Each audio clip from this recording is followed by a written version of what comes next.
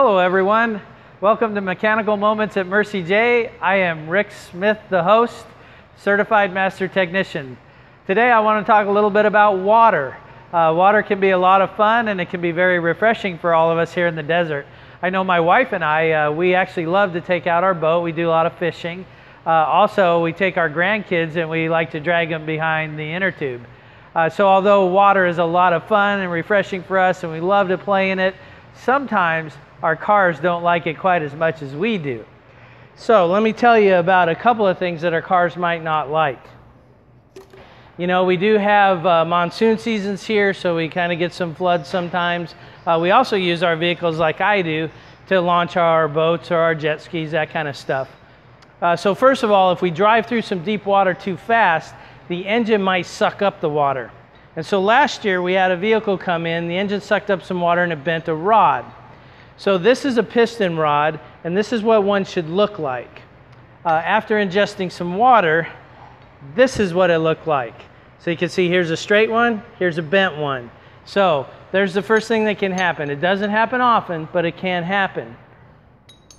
Secondly, my GMC truck, it has some emission control solenoids on the bottom of the bed. So if I back in deep enough to launch my boat and get water in those, I might cause a problem and then turn my check engine light on.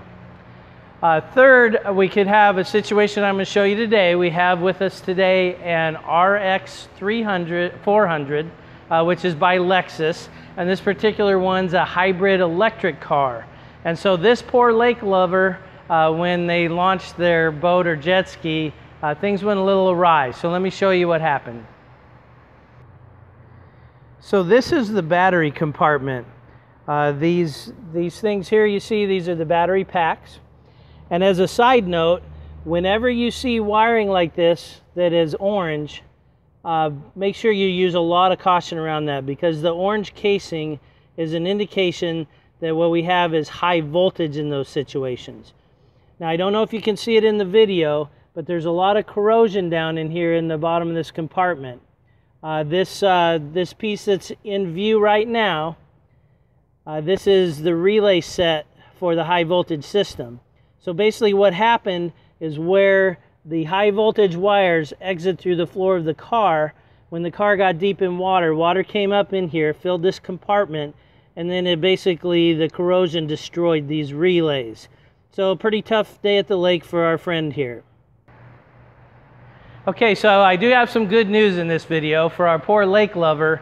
The insurance company is going to take care of this for him, and so we'll actually have him back on the road today. So bottom line here is have fun around water, but be careful also. So until next time, safe travels to you and blessings.